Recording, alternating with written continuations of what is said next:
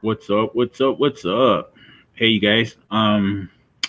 So my hair's a little long today. Please forgive me. I gotta get a haircut, but the barbershops are off limits to me right now, so I gotta go home and shave my head. And I forgot my hat, so forgive the madness up there, okay? Um, I have to do a presentation for you guys today, but I'm gonna turn my screen around. So hold on one second while I turn this around. Thank you so much.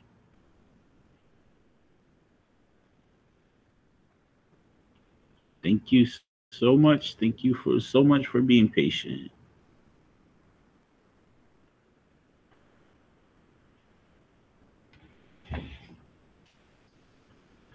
All right. So if this thing ever loads, all right. So it says staying sharp, keeping our mental health right. I wanted to do this because the other day was World Mental Health Day uh, on the 10th of October. Okay. And I didn't do any lesson for you guys on that. And I realized that keeping our mental health right, especially right now during this time of COVID, is so important. If we're not healthy and happy, things can go wrong for us real quick. Okay, and so we're going to talk a little bit about what happens in our body to keep us happy, and what we can do. Some real quick tips to make sure that we stay happy. Okay. So stay with me. This shouldn't take too long. I hope it's not that long of a presentation. Okay. So right now, I think it's really important because of COVID-19 that we remind ourselves of all of the challenges that happen to our mental health for us, the challenges that come about and keep us from being happy on a daily basis, right? So first is our physical health of ourselves, our family, and our friends. We're all really worried about what's going on out there and who's getting sick and who's not getting sick, and if we do get sick, how do we get better, and are we going to be able to get better? And so that weighs heavy on a lot of us, on a lot of our minds, right? Especially for grandparents and uncles and aunts and that sort of thing, right? I hope that none of you guys get sick, but I know it is a big worry in a lot of your lives. Okay, so the physical health is one of the big ones to of our challenges to our mental health and our happiness right now. Okay, social isolation from our circle of friends. That means that right now during this time we're in quarantine, or we're supposed to be locked down at our house and staying home as much as possible. So we don't get to hang out with our friends that we normally would. If your friends are normally here in school, we don't get to do that. Or if you normally go and hang out with friends like at baseball or football practice and that kind of stuff, or hang out with your primos and primas or your cousins, right? That's the kind of stuff we don't get to do right now because of COVID. So it's a big challenge for us. We don't have the lack of we have a big lack of recreational activities. We can't go fishing, camping, skating, all that stuff, right? We can't go to the movies. That's something that's huge for teenagers and stuff like that, right? To be able to go hang out with our friends and have something to do, go get ice cream or go to McDonald's and do all that stuff, right? So the lack of recreational activities. And then our proximity. Proximity means just how close we are to our family in the house, right? We all love our families a lot, right? But sometimes when you're there with them all day, every day, and you don't have a big, huge, giant mansion to wander around, sometimes just being too close to them can get on your nerves and irritate you and bug you, right? So it's not always the healthiest of situations to be locked up in the house during COVID, right? Tension about work or finances being passed on. Yeah, most of you guys don't have jobs or have to worry about paying the rent, but I know our parents do, right? And I know because they're worried about work or how they're going to pay the rent, it kind of gets passed on to you. And, if they get mad or upset about something, they're going to take it out on you sometimes. And unfortunately, that's the way it happens. And then you take it out on your little brother, your little sister, right? So just be aware of that even though you're not working, you still might be feeling that tension. Okay. And then mental health challenges. There are a lot of us out here with real anxiety or depression or bipolar disorder. A lot of people have it and haven't been diagnosed with it, and it is a real challenge to life in general and to your happiness and your mental well-being. Okay. So I just put all those because COVID right now really makes these worse for us. And so we got to remember this is because of COVID is the reason why we got to stay mentally sharp and healthy and okay, keep our happiness going. So I wanted to put some myths about happiness up here. A lot of people believe that money is going to solve all their problems and then make them happy. The myth about that is some of the most wealthiest, richest people in the world are some of the most unhappiest. There are people that commit suicide on a daily basis that have millions of dollars in a bank somewhere. They don't have to worry about money, but it's not the money that's bringing them happiness, right?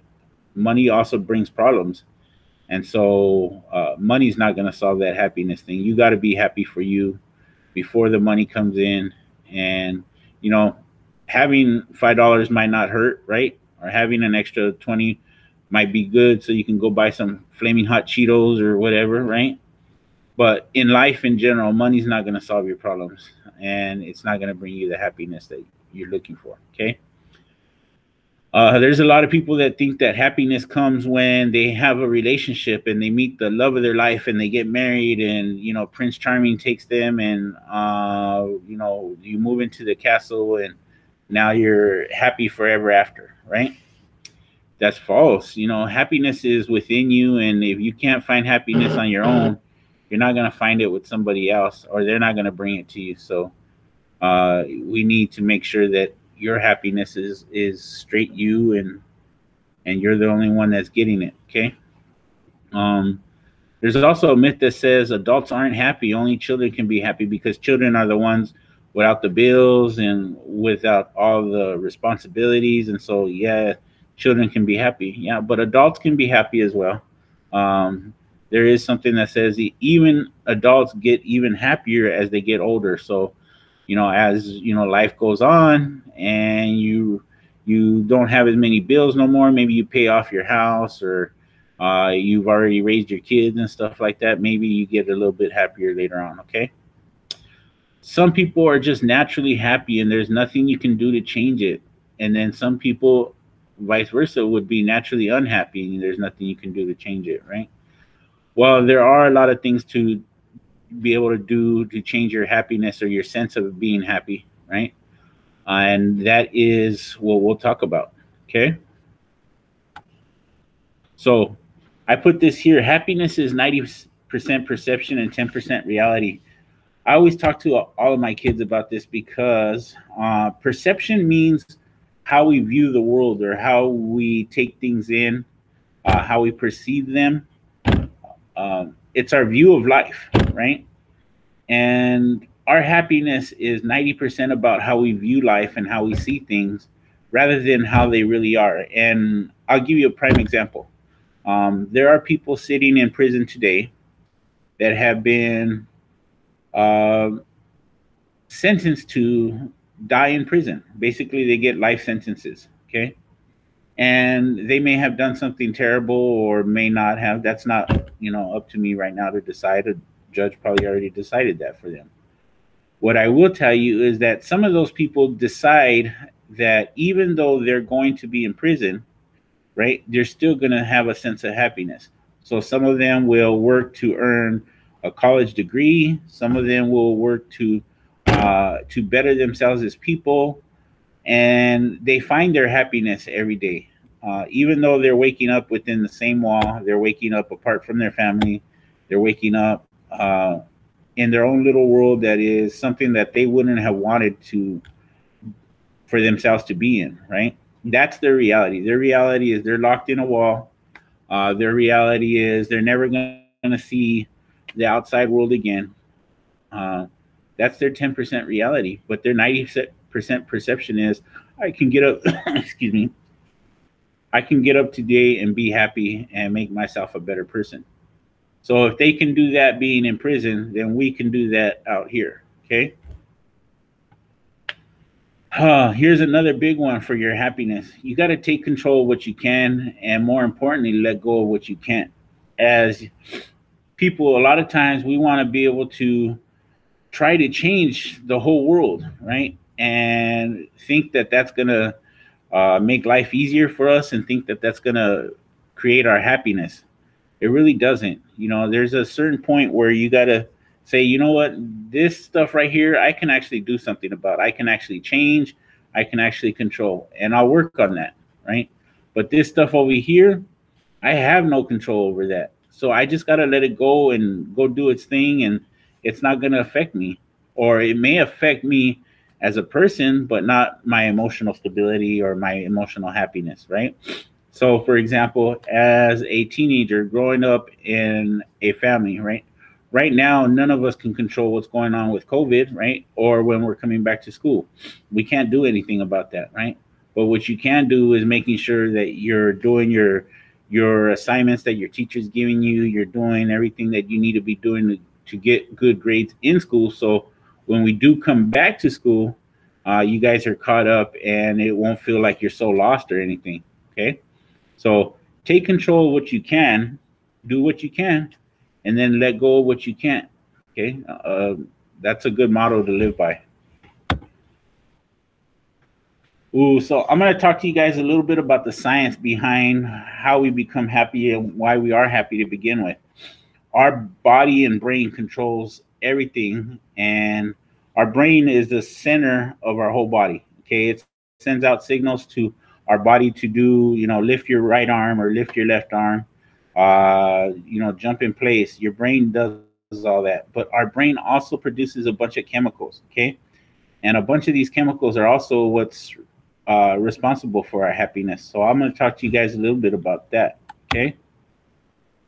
So our brain produces chemicals to make us happy. There's a chemical called dopamine, which produces a good feeling when we do reward-seeking behavior. So, say I'm trying to earn some money to go out and maybe buy a new pair of shoes, right? So I asked my parents if I could cut the grass or do something like that, right?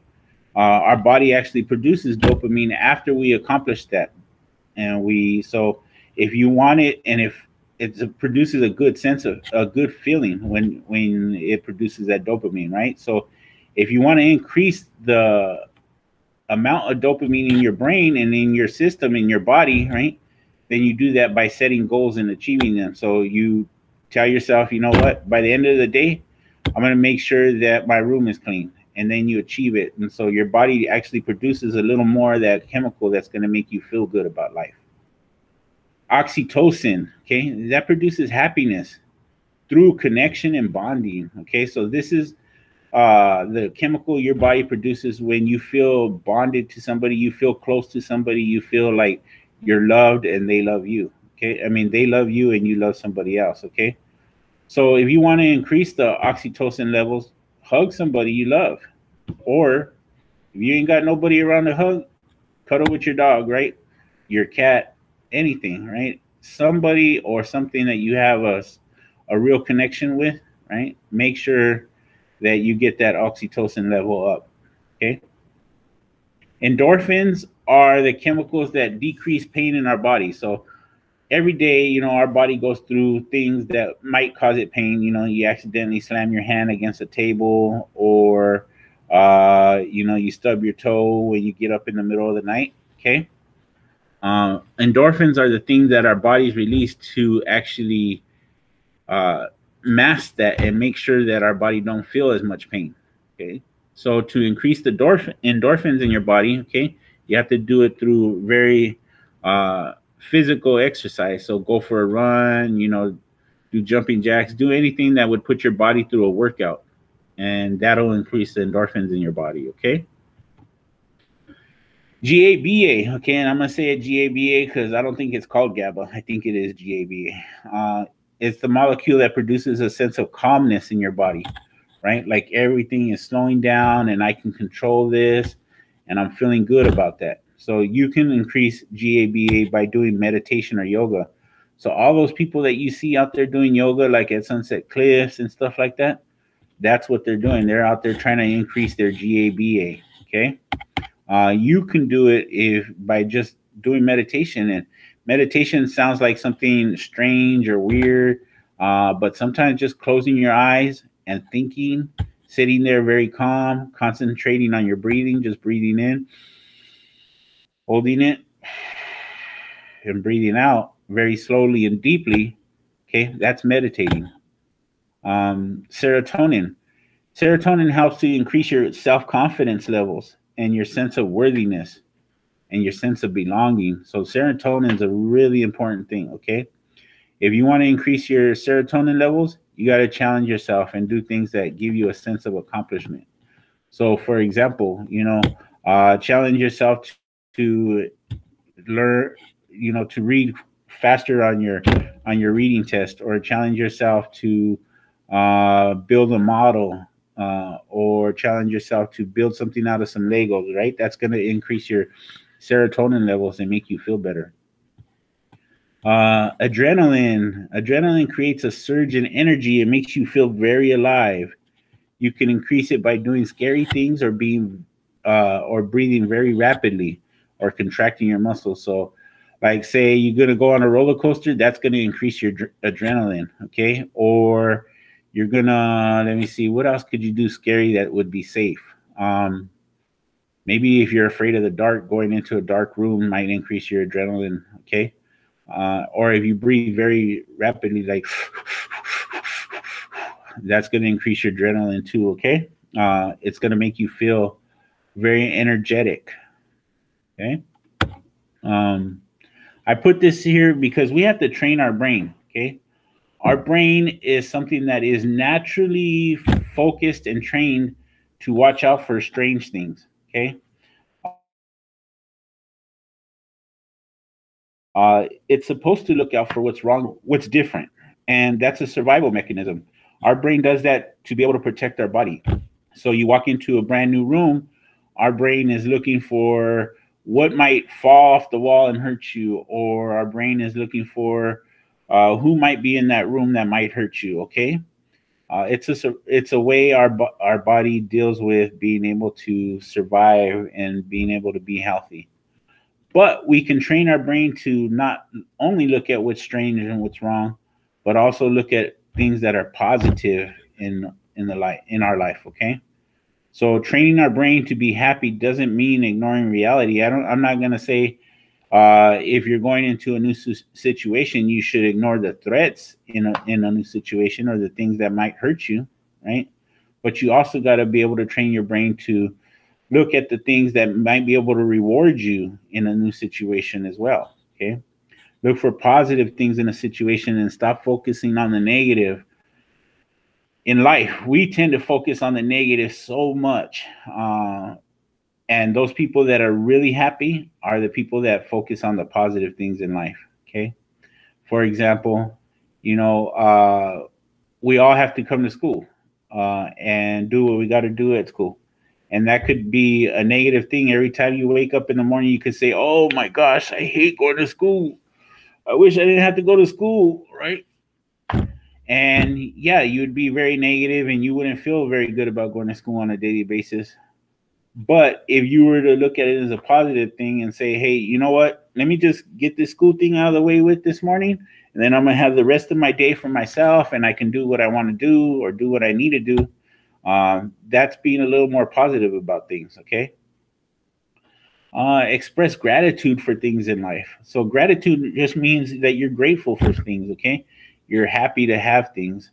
And all of us have situations in life where we think, we're in the worst situation in the world at times. But to be honest with you, there's always somebody out there that's got a story that's worse than yours, right? You could say, "Man, it's messed up. I don't get to have brand new shoes when I want," right? Or I my parents can't afford to buy me the the hoverboard that I want, right? But there's somebody out there without feet. There's somebody out there without the legs to be able to ride a hoverboard. So we got to be grateful for the things we do have, and that will bring you happiness or help to bring you happiness. Okay, so train your brain to recognize what's good, and you'll feel happier. I put this here. Okay, it's a glass of water as a little example of if we're thinking positively or we're thinking negatively. Okay, so let's say we all just went out to PE, we all just ran, and you got real hot and sweaty out there. Okay, you come in and you ask for a glass of water, and I bring you back this glass of water. Now, somebody that's really negative is going to say, "Why'd you only bring me back a half a glass of water?" Right? I asked you for a glass of water, and you only brought me a half a glass. That's messed up, right? Somebody that's being positive would say, "Thank you for the thank you for the glass of water." Right? This will really help quench my thirst, or help me cool down. Okay, so it's either about having to look at things positively or negatively. Okay, um, so we're gonna go into some tips on how to make things feel happier for you guys. I put great relationships equal happiness. So the people in general that have really great relationships in their lives tend to be a lot happier in their lives. Okay, so we're going to talk about a little bit about how to make those relationships great relationships. You're going to take the time to nurture the meaningful relationships in life. And why I say meaningful is because we all know people that we know through Instagram, Facebook, people that are we would call associates. They're not very meaningful relationships in our life. So don't waste a lot of your time on those relationships. If you're only talking to somebody through Instagram, and that's the only reason why you talk to them, then don't waste a lot of your time, right? But meaningful relationships like family, your actual friends that you get to hang out with, those are the relationships that you should spend a little more of your time in building and making sure that they know that you're there for them. Okay. The happier the person, the more likely they are to have a large supportive circle of family and friends. And I got this from a science review journal that said happy people have more family and friends. Okay, so if you're working to make sure that you build this big, large circle of friends, okay, it's going to work for you later on to make sure that you're a lot happier. Building great relationships lead to happiness, which leads to more relationships. So happy people find great friends, and great friends find happy people. So if you're building these relationships with people, you're going to become a lot happier, and then your happiness is going to lead you to look for more people that are also happy and allow you to build more relationships. Okay. I put to be a great friend. Oh, be a great friend to have great friends. So a lot of times there's a lot of people that wonder, how do I get more friends, or how do I make friends, right? But to get those great friends, you have to be a great friend. So start by staying connected. A lot of times in life we get petty, and we won't hit up somebody unless they hit us up first, right? Or I'm not gonna text them unless they text me first. I'm not gonna say hi unless they say hi to me first. Okay? We got to look all past that. We got to stop being petty, and we got to be real with the people that we actually care about. So stay connected with them. Make the effort to, even if it's your mom or dad and you haven't had a chance to stay connected to them and be be part of their life, make sure you do that. Okay. Have quality time with the people that are really important to you. So that means, spend time with them, and it's time that you're away from your phone. It's time that you're away from your Xbox. It's time you're away from your social life, and you're just spending quality time with somebody. You could sit there and have deep, meaningful conversations, or you could sit there and cuddle with your mom, and you'd feel a lot better. She'd feel a lot better. Okay. I put give compliments. Give compliments to people on how they make you feel. Tell them that you love them. Tell them that they're great people in your life. Tell them that you appreciate everything they do for you. Okay, you appreciate the fact that they're there for you. You appreciate the fact that they do what they do. Okay, and then I put, don't hate, congratulate. We spend way too much time as people hating on other people that are doing good, when we should be taking our time to raise people up that are doing good and making sure that they know that they are doing doing right. Okay, so spend your time, instead of leaving hateful comments on people's Instagrams, or talking bad about people on TikTok. Talk good about people on TikTok. Okay, I put, live in the moment but plan for tomorrow. As young people, old people like me are always trying to push you into making sure that you're doing what you need to do so you can go to college or so you can have a good future, right? But you got to remember that you still got to live as a young person. And yeah, we live and enjoy life today, but we plan for tomorrow. Okay, we make sure that there is a plan and a backup plan for our future, but we still got to enjoy what we're going through today. So enjoy life while you are young. Don't be in such a rush to grow up. When I was a young man, all I could do was wish that I was 21 so I could drive and have my own car, and then move out on my own and stuff like that, right? But now that I got my own car, master's degree, a house, I got a project car that I'm working on. I have money in my pocket, have money in my bank account. I would give all that up to be 10 years old again. Okay. Don't rush to grow up. There's not Life ain't all that much better as a grown up. You got adults that wishing that we were kids again, so we didn't have the responsibilities and didn't have to pay bills, and you know it ain't all that great. Believe me. Okay. Don't be afraid to be a kid still. I know, even as at your age, going out and throwing a water balloon with your friends is something that's still really cool to do, right?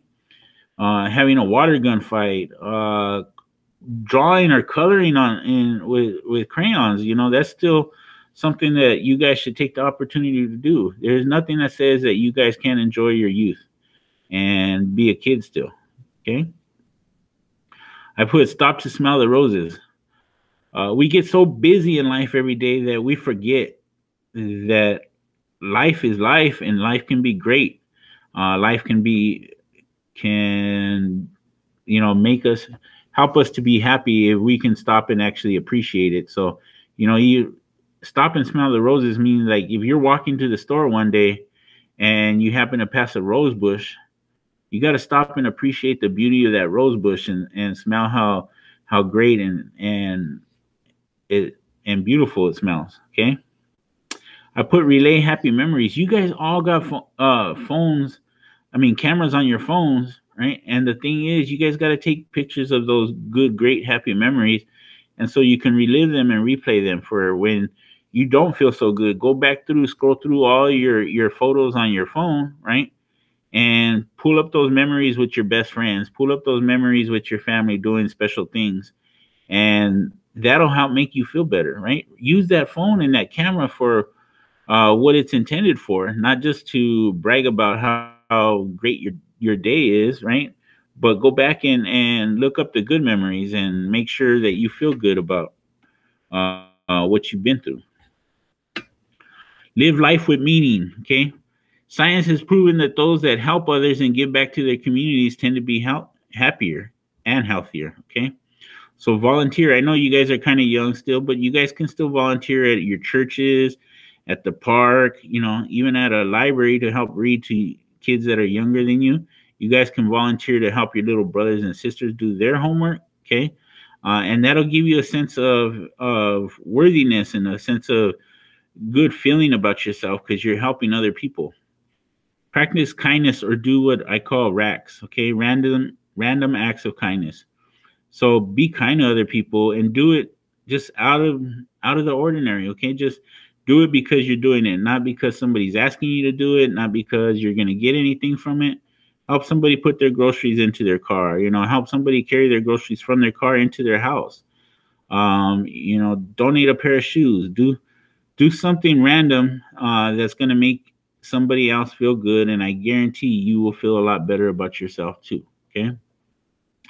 This last one here is kind of important. I put, find what you're passionate about and get somebody to pay you for it.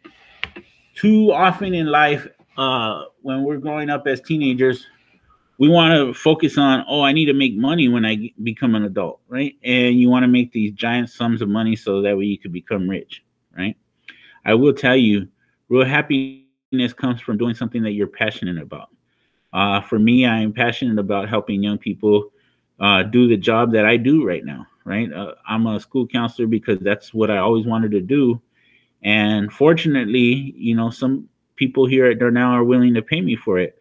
So I come to work every day being happy to come to work. And I hardly miss a day because I love my job. And so for me, it's not a job, it's a career. And because it's a career, it's something I'm happy to do. I don't have to look at the clock and say, when do I get to go home, right? I get to look at the clock and say, when do I get to go to work? And so you guys got to find what you're passionate about and make sure that you get somebody to pay you for it later on. Okay. Here's the important part. You got to take care of you. Okay. You can't be anything for anyone until you're something for you. That's one of my favorite quotes of my own for a long time, because a lot of us want to grow up and help our parents, make sure we buy a house for them, help our little brothers and sisters. But you can't do any of that until you help yourself, right? Until you're ready and stable and happy in life, then you can go back and help the other people that need your help. Okay, but you got to do something for you first. Take care of your physical and mental well-being. For me, I put, for you guys got to exercise and sleep. Okay, that's one of the biggest keys to being good especially during this time right now. You guys don't get to exercise very much because you guys don't have your PE classes and stuff like that. But there's nothing to say you can't do jumping jacks in your room, or you can't run in place, or you can't do push-ups, that kind of stuff, right? And then get enough sleep at night. Get off your phone. Okay, put your phone down. Go to sleep, so that way when you got to get up and for school in the morning, you're not tired, you're not sleepy, you don't get on your teacher's nerves. Okay, make sure you're getting enough sleep. And I put, get rid of the toxicity. Okay, there are things in life that drain us of our energy, drain us of our happiness, drain us of the great mental well-being that we could have, right? They could be people, they could be events, right? So if there are relationships in your life that are toxic and draining, get rid of them. And then by toxic, I mean they're just like poisonous. Like every time you even think about them, you feel bad. Okay. So if you have friends that are toxic and draining, cut them out of your life. You don't need them, right? It's harder to do that with family, but as you get older, you'll be able to. Okay. Get rid of the toxicity. Get rid of the things that are poisonous to your soul, to your body, to your health. Okay. So that's all I got for you guys today. I want you guys to make sure that you're staying sharp. Okay. You're taking care of your own mental well-being. You're staying healthy and happy. And I will talk to you guys later. Okay. Hopefully next week with a hat. All right. Bye.